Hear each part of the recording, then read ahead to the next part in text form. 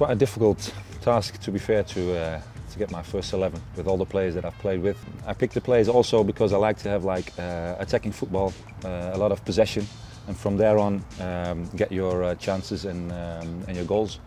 So I start off with the goalie. It's Van der Sar.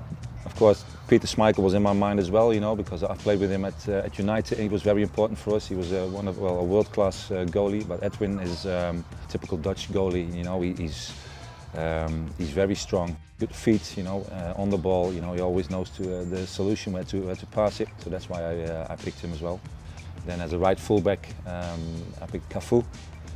I played with him at AC Milan. He's the type of fullback that we like in Holland as well. We like to take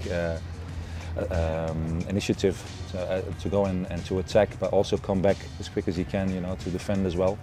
And he's a great person as well. To be fair, he played, of course, with the national team. He's won trophies with the national team, World Cups, and he's been outstanding for years and years when he played. So it was an easy pick, that one. As a right central defender, of course, I picked myself. So I want to be in that team. I think I can be in that team as well. Of course, the people in England, they know my qualities, what I can do.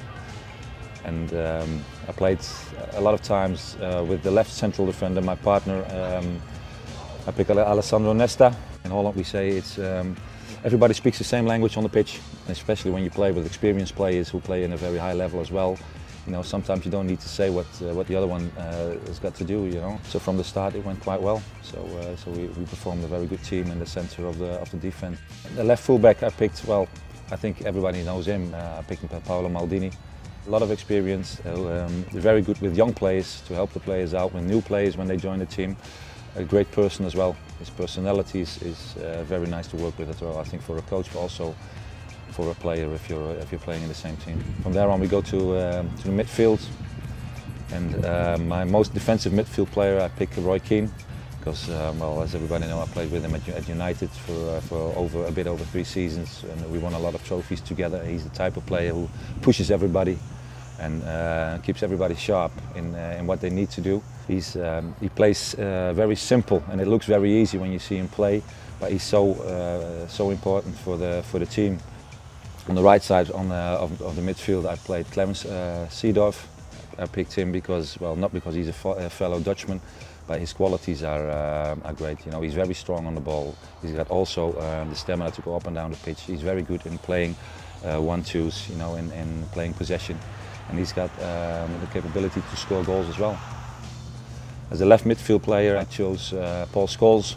I think he's one of the most underestimated players, I think, in the world when he played.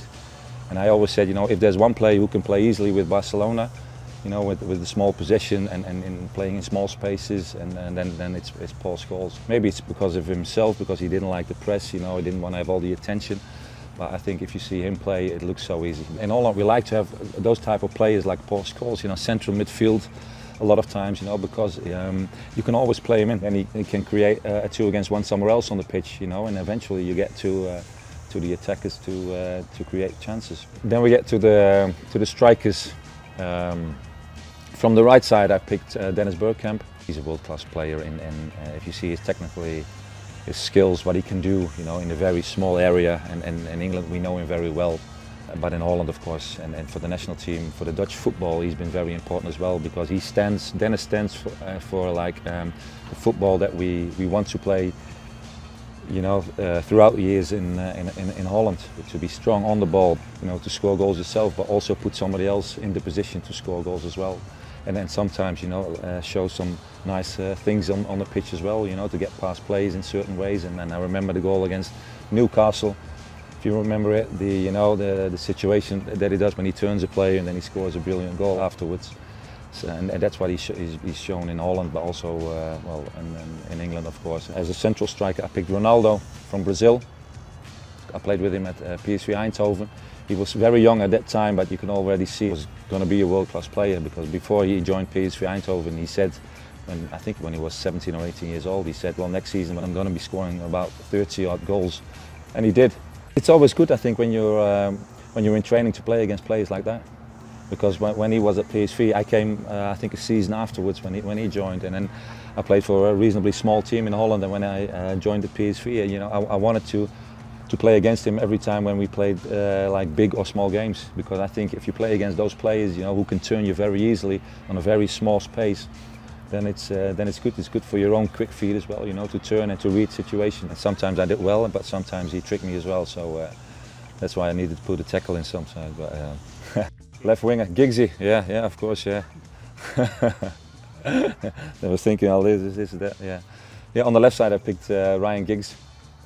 And not because of his goal against Arsenal in the semi-final, because of all his chest hair, but when I played with him, when I joined United and I saw him playing or training, it looked so easily as well to get past players.